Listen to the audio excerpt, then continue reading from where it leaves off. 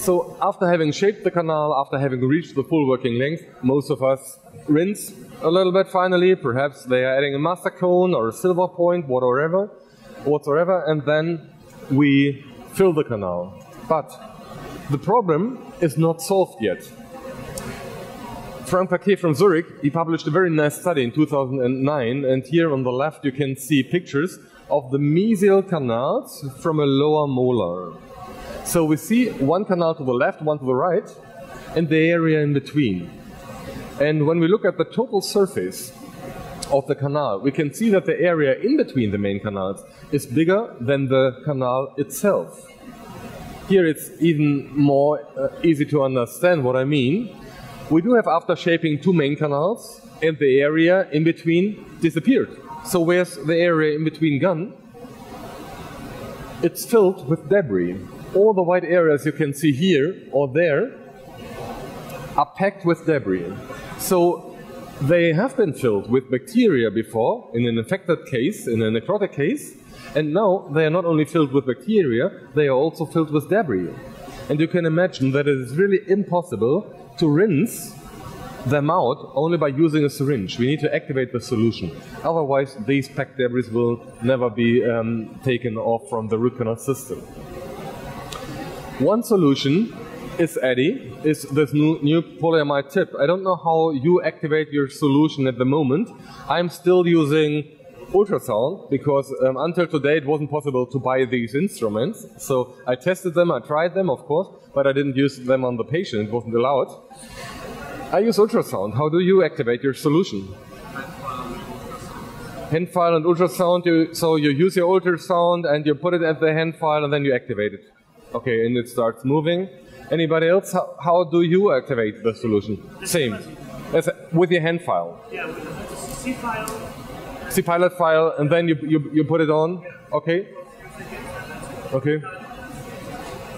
Any damages? Anything? What can happen? Any disadvantages on this? No. No? No. Okay. Okay. I personally also use ultrasound. This is what I mentioned, and I use the IRRISAFE tip from VDW.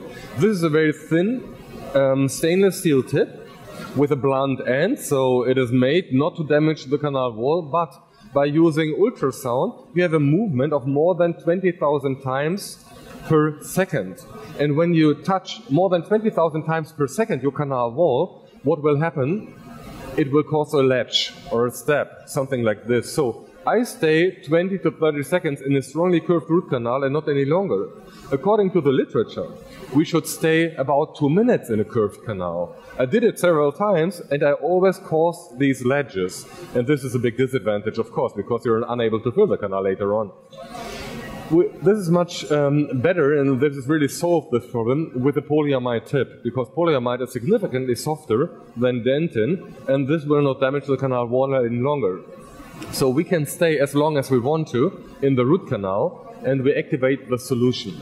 The frequency is not like ultrasound, it's only sound, and this means 6,000 movements per second, instead of moving more than 20,000 times. And I had my doubts on this system because it's not the same frequency, and I didn't know exactly if it will cause a cavitation.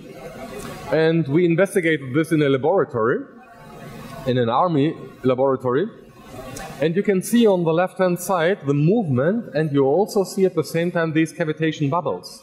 So they are coming up, they are imploding, they are exploding. We have really a cavitation, and it cleans the canals very nice. What do we need to use these polyamide tips? We need compressed air connection at the dental chair, and we need an air scaler, like the WH. It's a German one. Cavo is quite popular here in Germany as well, and internationally in Asia, much more the NSK. Yeah. And if you have one of these three air scalers and air at your chair, you can use the EDDY. You simply screw it in the air scaler, and that's it.